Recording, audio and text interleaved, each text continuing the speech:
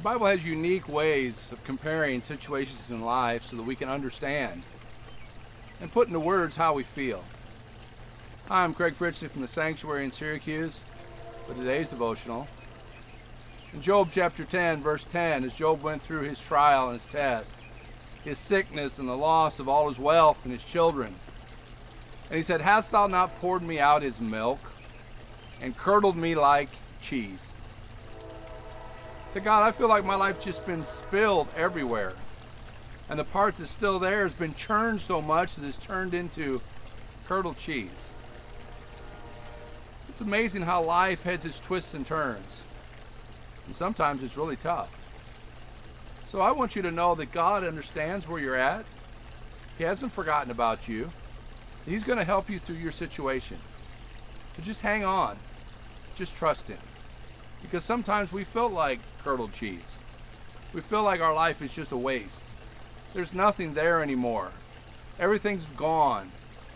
But yet God works a process in our life to be able to restore and to rejuvenate and to create things that we can never create ourselves as His process works through trials and tribulations and tests. God wants you to hold on. He doesn't want you to give up, and He wants you to trust Him.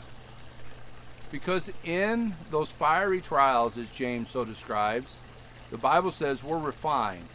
The impurities are taken away, and we come out on the other side as gold, pure gold.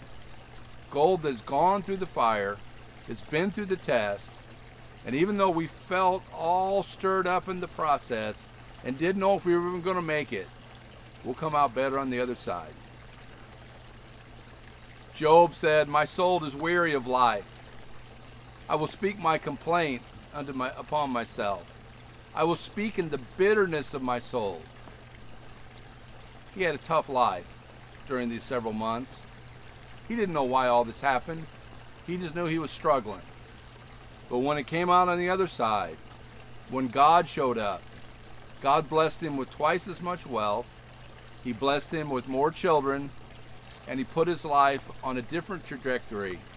And God helped him to be able to come out a better man. And God's going to help you too. So just hold on. Just hang in there. God's with you. God hasn't forsaken you. And God might even be correcting some things in your life that's wrong to help you to become a better person. Don't stop the process. Let it work. Trust God and see what God will do. We hope you share these with others because God wants the encouragement of His Word to go everywhere. Check out our website. It's listed below in the comments. God will help you. God will be with you. God's not forsaken you. Hang in there. Have a great day. God bless.